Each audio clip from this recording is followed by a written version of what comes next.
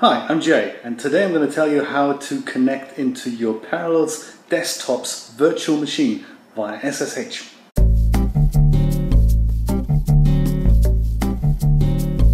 I've noticed the other day that when I run a virtual machine in Parallels desktop, then I would like to access it remotely from other devices, either on my network or just from my Mac, so that I can emulate what's going on remotely.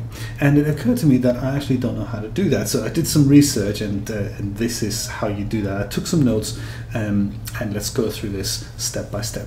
So the first thing I assume that you have is a Parallels desktop virtual machine already installed. So we're going to open Parallels desktop. Here it is, and it's very exciting. It always wants to open my latest virtual machine immediately. So we don't want to start this yet. I want to go and configure it. So there's either this little button down here that takes us into the configuration options, or you can also go to the Parallels desktop menu and click on virtual machine configure. And in here there's three tabs. You go to the hardware tab and you hit the network tab here. And obviously this needs to be ticked, otherwise your virtual machine won't have access to your shared internet connection from your host computer.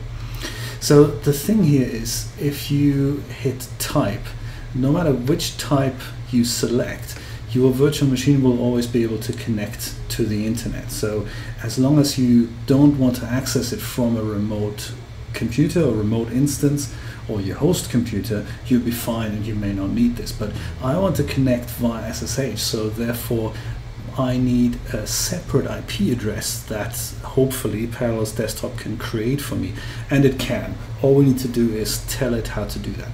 So we have three options here. The default is shared network. That really doesn't do anything other than just give your virtual machine an internet connection so you can roam freely on the web. And the second option here, these used to be much fewer options back in the day, is the bridged network. Now what this is going to do is it's going to create a separate IP address and will make this available to other devices on your network. Choose default adapter here. This is your best bet. And you have a third option here, which is host only network. These options, the bridge network and the host only network, they're almost identical. The only difference is that host only network means only your Mac will be able to connect to your virtual machine, whereas when you select bridge network, then other devices on your network will be able to access your virtual machine as well. So I want to do that. I'm going to go and I'm going to tick the default adapter. And we can just go and close this, and then we hit the big start button. So now my CentOS instance is starting up here. As soon as this has started up, I can log in and find out what my IP address is, or what the IP address of that virtual machine is. And the easiest way to do that is to use the ifconfig utility. And that'll give us very cryptic output, but the important part that I can see here is the second line of the eth0 adapter, and that's IAD address 10.0.131. So this is the thing that is assigned by my router.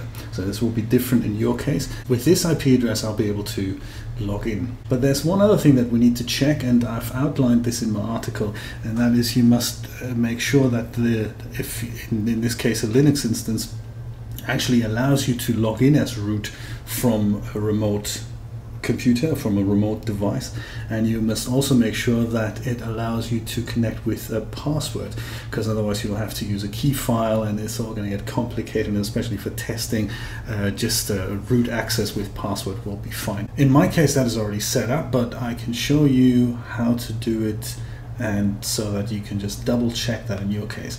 Consult my article. It says you're supposed to edit the file at ssh sshd_config. Now there are quite a few SSH variations here in that folder, so make sure you grab the right one, at ssh sshd_config. So here goes. You just look for those two lines, and if you were like this one, a permit root login, that may be commented out.